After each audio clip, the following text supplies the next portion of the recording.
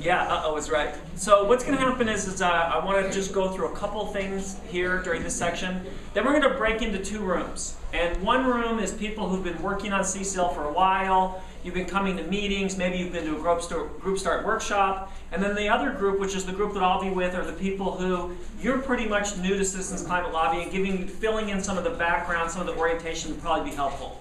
So just in terms of how many people seem you're probably pretty new, you should be coming with me for that session. Okay, and how many of you are pretty experienced? You'd be in the other category. Okay, all right. You, the amazing Matt LaPera, who's in charge of all of CCL's groups being successful. Very small accountability that she handles really nicely. I spent the last 30 years working in the arena of effectiveness, human performance, both in corporate situations and with people. The last thing I was doing before I actually came to CCL staff was working for an organization called Mission Control. And my largest clients were Boeing and NASA, top-level scientists and engineers. One of my all-time favorite workshops was talking to 30 of the top people at NASA and saying, "Good morning, I'm the one here that's actually from Mission Control." That made me particularly happy. So we would measure a lot of things before we would go work with people, and then we would measure things down the road to see if there was a lasting impact. And what we found was, this was, just so you know, a great business to be in. I mean, we'd get between $30,000 to $50,000 for a day-and-a-half workshop. You know, those kind of companies could pay it. And then we'd measure a bunch of stuff, and we'd find out that there was somewhere between a 5 and an 8 time return financially to the company in terms of improved performance down the road. And what we found to actually work in a way that was useful, we had to work on 3 levels.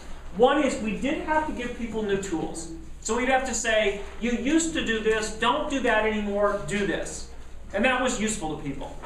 But to give people a new tool and to think that they were actually going to incorporate it and that they were going to continue to use it over time, you also had to address work habits. Because anybody who's worked in the arena of habits, changing behavior, it usually takes reinforcing something or doing it at least 30 times to develop a new habit, a new behavior, right? So we would work on tools and we would work on work habits. But those were both insignificant in the face of the third area that we would work on. And the third area, which was really the only thing that mattered, was the context, or the background, or the environment in which people worked. And the fact of the matter is, for most people going to work, the way they approach work is in a really non-productive way.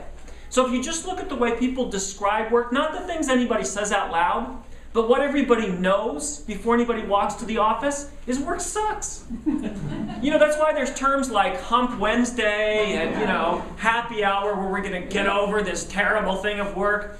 In late 70s, early 80s, there was a book written called Megatrends. Some of you might have heard of it. Well, one of the things the authors observed in Megatrends, and this is way back, 30 years ago, 30 plus years ago. At that point, they said people were spending 80% of their life being at work. Now, how they measured that is they said, not just the time at work, but going to work, coming home from work, bringing work home, thinking about work, dreaming about work, having nightmares about work. So people were spending the majority of their life being at work, but they expected to only get between 15 and 20% of the benefit they got, of the value, of what was important in their life from the time at work. So essentially what people were setting themselves up for was a world where they were going to spend the majority of their life on something that they didn't get anything except for money back for. Okay, does that make sense so far? Okay, so all we did was begin to do 2 things. One is to identify that people had background assumptions about work that were debilitating. And that if people could replace that by being at work was meaningful, it was valuable. I didn't just get a paycheck, but my life became better from it. Do you think people perform better at work? Yes. Yeah, and in fact they did. And then we would also identify what was the culture of that organization. So if you work with scientists and top engineers at NASA, they're working on these really interesting things. It's like a combination of NASA and JPL 2 years ago landed something the size of an SUV on Mars. Yeah. Now, I don't think that's very simple. I think that requires an extraordinary kind of work, but in the back of their mind, what they always knew is one member of Congress could stick their finger in the middle of the project and it would fall apart. So there was this certain kind of cynicism about what they were doing of, we're going to get screwed on this deal. So we would identify, first of all, just the basic background about work, and then the particular one for that particular organization, and we would find really remarkable things would happen. Let me give you an example of something we might have worked on if we worked in healthcare. Gene Johnson, hospital administrator. One of the biggest problems in American hospitals is we kill about 186,000 Americans every year by making mistakes. So we give people the wrong dosage or the wrong medication, we have the wrong person work with them. About 186,000 people die unnecessarily because of medical errors. So if you work with hospitals, one of the things that they will all tell you they're doing is working on reducing the number of medical errors that are happening. And so they put these programs in place, and most of the hospitals do in fact reduce the number of mistakes that are happening. Now, interestingly enough, none of the hospitals I've ever talked to said they're working on eliminating medical errors. So if what you're working on is reducing, you'll probably reduce, won't you? And if you're working on eliminating, you might see a different world than if you're just reducing, right? Okay, so we have made a couple attempts in this organization to change the context in which people deal with this issue. So if you've been to a Group Start workshop, you'll remember one of the things that we make a case for is that we're an organization that works in relationship to what it's for as contrasted to what it's against. You've probably heard people say that here. You know, everybody knows who they don't like, what they disagree with, what they don't want. The harder question is, what are you in favor of? So the first thing we did is we said we're going to be an organization that's working in relationship to what it's for as contrasted to what it's against. That was an attempt to shift the background in which people worked with other people. Does that make sense? Okay, so then we took a second cut at it. And the second cut was this, is we said the basis of our meetings with members of Congress was going to be admiration, respect, and gratitude for their public service. Now that was also an attempt to provide a new context for working with people. Because the most kind of default context that most people have is agree or disagree. And so if you disagree with people, what do you do to get them to agree with you? You convince them, right? And how much do you love having people convince you that you should think differently than you do? Don't you just love that? Wow, thank you for straightening me out. I've been so confused for so long, and I'm so happy that finally you convinced me that I've always thought about all these things incorrectly. So we said, okay, let's see if we can slide that context to the side and frame one on that says if we start with admiration, respect, and gratitude for people's public service, what will happen? Right? Okay, so that's part of what we want to work on today, and then a lot also tomorrow morning. We also want to walk on, I don't know, how many of you were there last night? You were there last night? Okay, oh, okay, perfect. Okay. So one of the things I said is we were going to work on listening, but not the part of only hearing what people say, but what's in the background. So for instance, last weekend in Atlanta, Bob Inglis was at our conference. Bob Inglis, conservative Republican from South Carolina, introduced the carbon tax bill in 2009. He said, when you say sustainable, Republicans hear bug eaters. What's bug eaters? People who eat bugs. That's what bug eaters are. People who eat bugs. So, and I think to a large degree, you and I are unconscious about that. We're not aware of the background into which we're speaking. So we think everybody understands things exactly the way we do, therefore the way we explain it should make sense. You know, I think everybody here understands just having the information has not been sufficient to deal with this issue, right? I mean, listen. Everybody in this country has had all the information on diet and exercise for forever. And it hasn't sunk in yet, has it? Not to the degree that it should. So we need to be aware of other things than just making sure that the right information's there. So we want to work on what's in the background, and we just want to make a quick exercise to see if we can work on what you and I are working on here. So, and that is particularly, in a certain sense, what is the context in which we're working over today and tomorrow? I'm going to ask you to do an exercise in just a moment. And in the exercise, I'm going to ask you to pair up, or there might have to be 3 of you, just because we're not going to take the time to make sure there's 2 people for everybody. We would spend the next half hour doing that. Okay, now we got everybody, but we're done. And the question's going to be, what is it that we're going to accomplish here? So I'm going to talk a little bit about what I mean by the term accomplishment, then I'm going to give you a chance to answer the question. My friend Amy, who works with me, who was the first person I hired at Citizens Climate Lobby, likes to tell the story of one guy's dog. Oh, I just screwed your thing up, didn't I? I'm following. Okay, all right, you're okay? All right. So, she likes to tell the story of the guy's walking down the road one day and he sees the guy and the guy's chipping away the stone and she says, "What are you doing?" The guy says, "I'm chipping stone."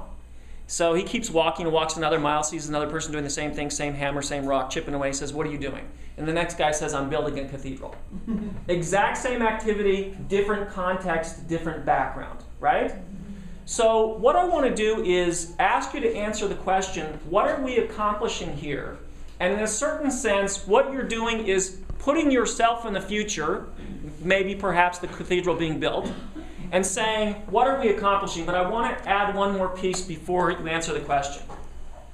So how many of you have heard the name Martin Heidegger before? Martin Heidegger, okay, German existential philosopher. Can you spell it? Can I spell Heidegger?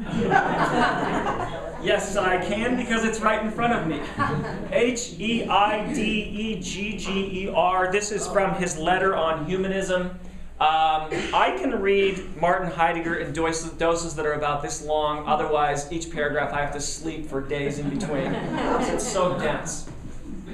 Here's what Heidegger says about when he's talking about accomplishments versus results. So we're not just talking about what we're going to do. We're talking about what are we going to accomplish, what are we going to achieve, etc. Heidegger says we're still far from pondering the essence of action decisively enough. We view action only as causing an effect. The actuality of the effect is valued according to its utility. But the essence of action is accomplishment. To accomplish means to unfold something into the fullness of its essence. To lead it forth into this fullness. Producere, the Latin word. He says, therefore, only what is can really be accomplished. So he says, to accomplish means to unfold something into the fullness of its essence, to lead it forth into this fullness. Therefore, only what already is can be accomplished. So I'm going to ask you to pair up in a moment and say something in the past tense. And the past tense is, maybe you're saying, I have, as a climate activist, have become this person, or maybe my chapter has become this, or CCL has become this, or maybe the movement of dealing with this issue itself. So there's a big difference then. We're just going to do some things, learn some laser talks, get some additional training, than to actually say we will have become different people, a different organization from our working together. Perhaps, maybe, we can't guarantee it, but maybe working inside of a different context for our work over the next day and a half changes what we can actually see. Does that make sense? Okay. I'll give you one more example, then we'll do the exercise. So when they were first beginning to think about germ theory, you couldn't see germs. So given you couldn't see them, physicians in general didn't believe that they were there. So if you were sick and you went to the physician, they would drill a hole in your head, and they would let out some of the humors, because clearly you had what? An imbalance of humors. Everybody knows that, right? And sometimes when you drill people's head, they get better. And so that just obviously reaffirms that what we're doing works, right? So along comes a guy named Semmelweis. And Semmelweis says, no, that's not the case. There's something called germs, and germs are killing people. And they had a huge problem at that time in Europe that a lot of women didn't survive childbirth. And Dr. Semmelweis's theory was because the same physicians who worked with birthing mothers worked with cadavers, they were spreading germs. So he said, I'm going to do a controlled experiment. My physicians will wash their hands. More women will survive childbirth. His physicians did wash their hand. More of the women survived childbirth. He goes to the medical schools in Europe and they say, what? Oh, great, you invented this new thing? No, what did they say? You're crazy. You're crazy. We can't see germs. You don't know what you're talking about. We're going to keep drilling people's heads. So what happened is that they didn't have the context or the framework to even hear what he was saying. Right?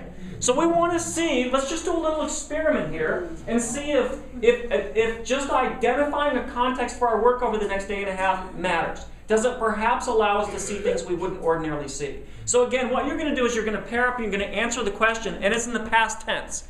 I have become this kind of person. We have, as a CCL chapter, or CCL as an organization, or it could be the entire movement for dealing with climate change. Now listen, nobody ever asked you to answer questions like this, so you're probably like, oh my God, what am I going to say? You'll figure it out. Don't worry about it, okay? So pair up with someone close to you, and whoever has the sexiest eyes, you go first. Okay, so in this arena, where you're looking at what is maybe the most powerful context for you to deal with something, it's one of the things that we want to talk about tomorrow is what is a possible context that gives us the best possible way forward.